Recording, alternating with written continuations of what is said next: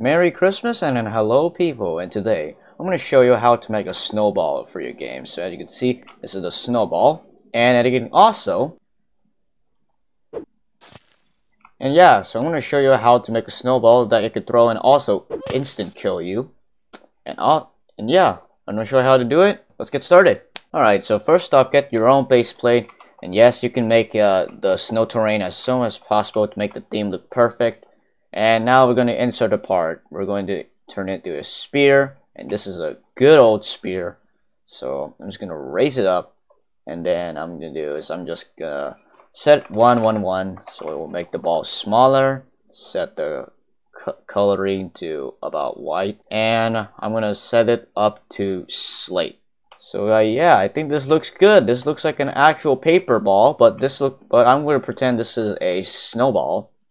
And then what we're going to do is we're going to set it to our handle, and then go to starter pack, insert tool, and then I'm going to name it Snowball. And then we'll put it in the handle. And then I'm going to do is I'm going to just put not anchored, and then collide off. As you can see, I'm right here, and as you can see, I got this snowball effect. So as you see, this is my snowball. Once you're done with the snowball, let's do some animation. So if you actually don't know what animation is, it's currently a good touch for your, making your tool. So I'm going to show you how to use animation editor.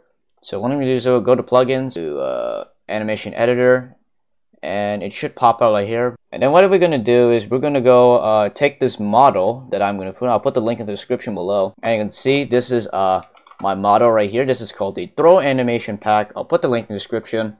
And what I'm going to do is I'm going to click using it, and I'm going to select the rig, and as you can see, it has my animation right here. This is the animation. It's so clean. Yeah, if you want to adjust some of the animation, if you can.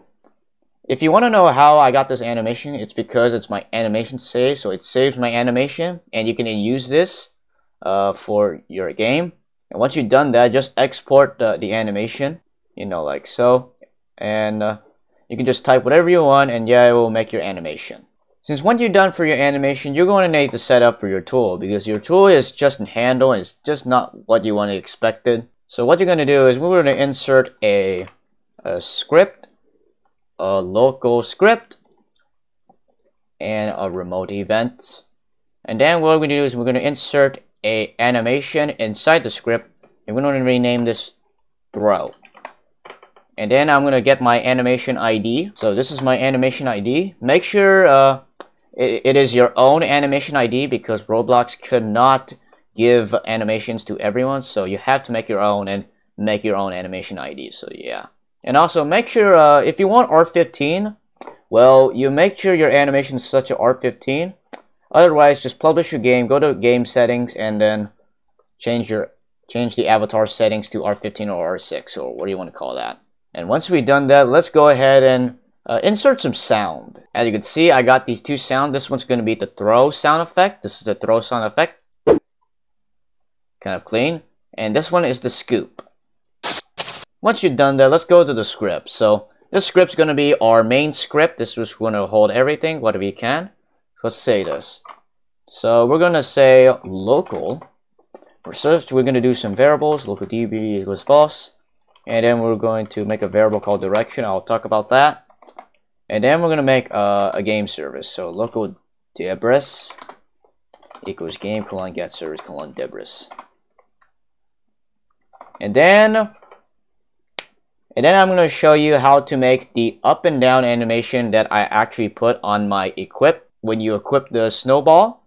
So it's a good catch. So I'm going to show you how I did it. So I'm going to say script.parent.equip collect function, and then I'm going to do some for loops. So I'm going to say for I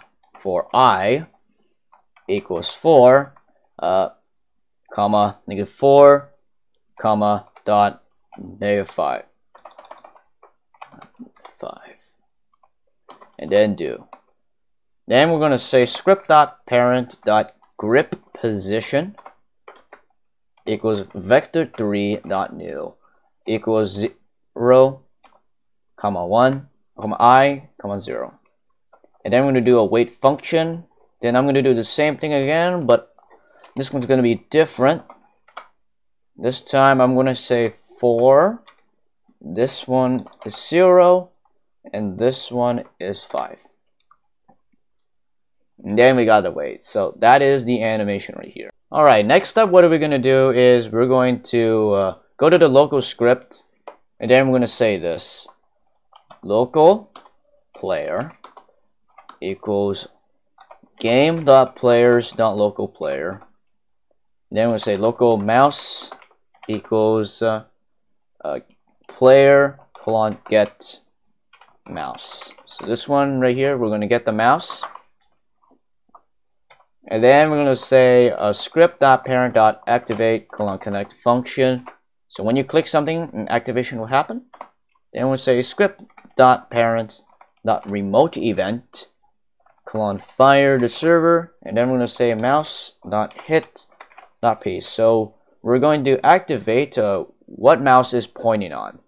And then right over this line, we're going to say script.parent.remote-event.unserve-event connect function. You say the player and the mouse pause.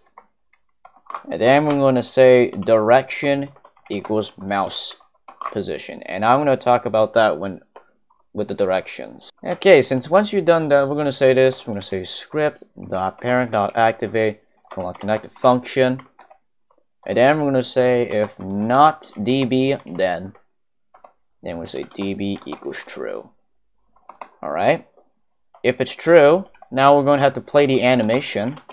This one we're going to require some serious timing, so I always persistent with timing, so make sure you talk to me with that. So I'm going to say local humanoid equals script.parent.parent find first child humanoid. I'm going to say local throw anim equals humanoid load animation, and then I'm going to say script.throw because script inside is a throw, so here we have a throw. I'm going to say throw anim play. Then we're going to wait for about half a second. Then we're going to make a ball, so we're going to throw the ball.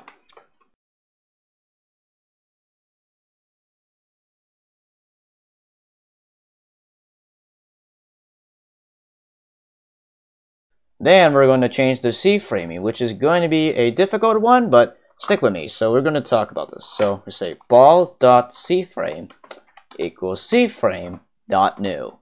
So first off, we're going to need the position for the handle. So when the ball throws, it needs to position the handle for the ball. So we'll say script.parent.handle.position.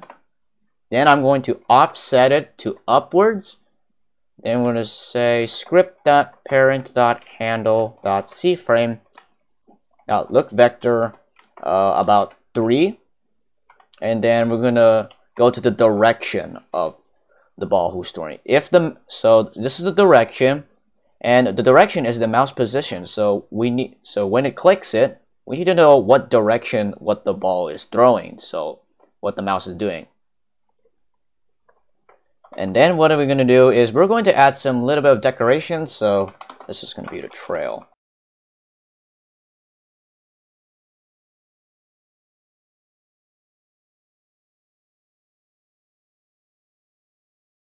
And yes, that's how you make a trail. Now I'm going to add a body velocity just for the backup. Then we're going to make a variable for the orientation equals 0.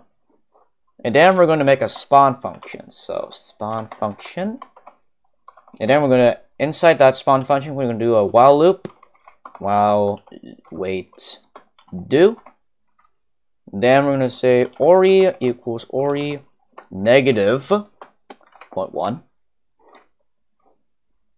Then we're going to change the C framing. Ball.cframe equals ball.cframe plus ball.cframe.look vector.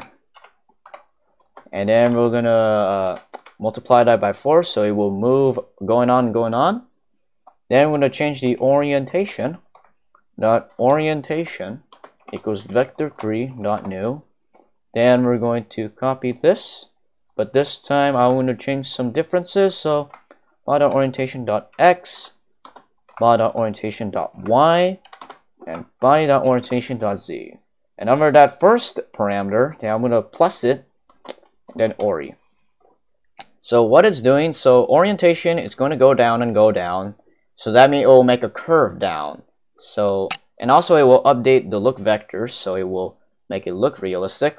Now we're going to make a touch function for the balls. Then we're going to do is, we're going to say ball.touch, colon connect to function on the hit. And then we're going to say, then we're going to destroy the ball. Ball colon destroy.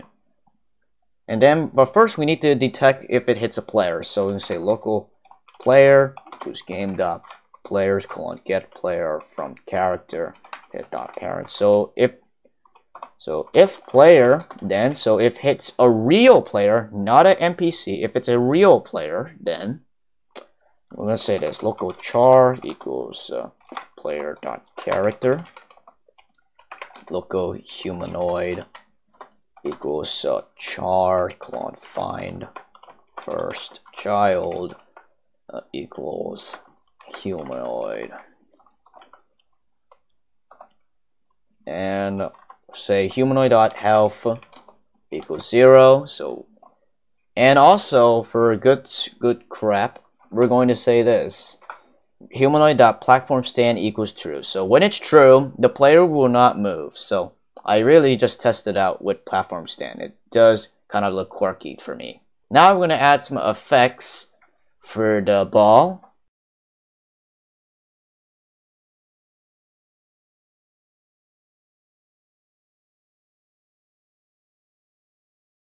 Alright, then I'm going to do is I'm just going to copy this coding right here. So we're going to add a sound effect.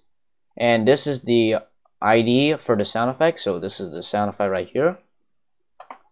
And then we're going to do is, I got this coding right here. So I'm not going to type all of this because I'm going to have a hand seizure for this. And we're going to, so what it's going to do is, so we're going to do a for loop, which is definitely the worst thing, but it's going to spawn in about 11 times, I believe. We're going to clone the effect, or clone, and then we're going to parent it to the workspace. And then what it does, it will spread out everything, so that makes an effect. So that's why I added that. You can just change the middle one. If you wanted 20, then you can add 20. And if you want 50, then you want 50 parts. Yeah, you just whatever, so far and so forth. And lastly, we're going to do is we're going to reload the ball. So we're going to reload. And then we're going to wait for about 4.5 seconds. Script.parent.handle.scoop colon play. And then wait for 2 seconds. And the scooping will stop.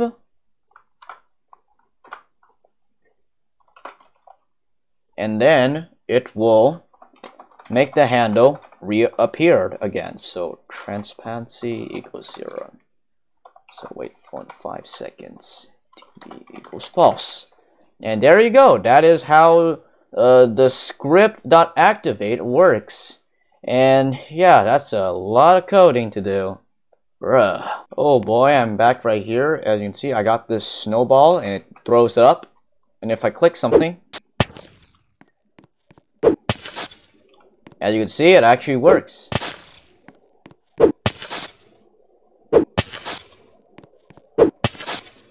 Yeah, it does some zigzagging, but I don't care. But here you go. That's how you make a snowball.